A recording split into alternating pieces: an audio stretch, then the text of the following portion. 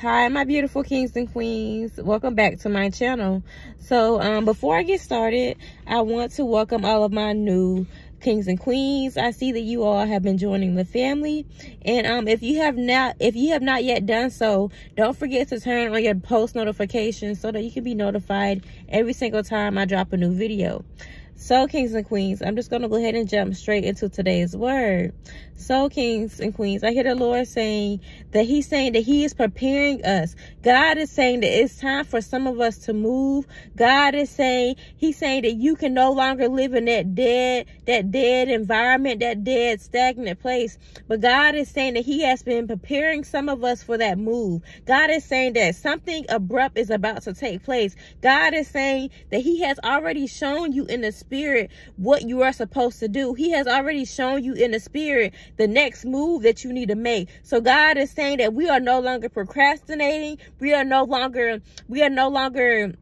putting everything on the back burner, but God is saying that we are going full force into this thing. God is saying that in this season, we are taking off. We are knowing who we are.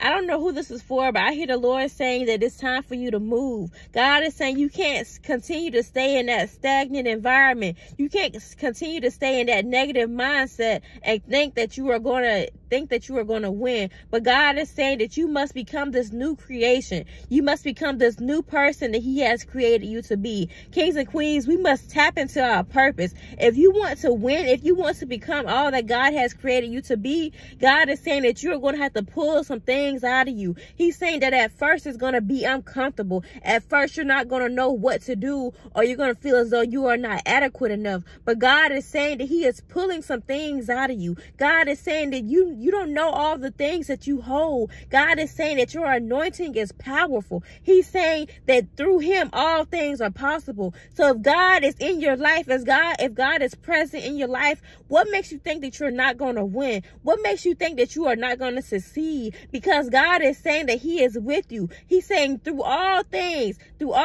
Christ Jesus, you will win because God is on your side. Kings and queens, we must know who we are. God is telling you to move. God is saying that He is tearing down those strongholds. He's saying you need to tap into your purpose. Tap into who you are. You're not going to win if you continue to doubt yourself. No more doubting yourself. No more feeling as though you are not capable. God is saying that you are more than enough. He's saying that what the tools that He has put in you, the things that He has put in you, He's saying that is all you need to win. God is saying in this season, He's saying that it's time for some of us to move.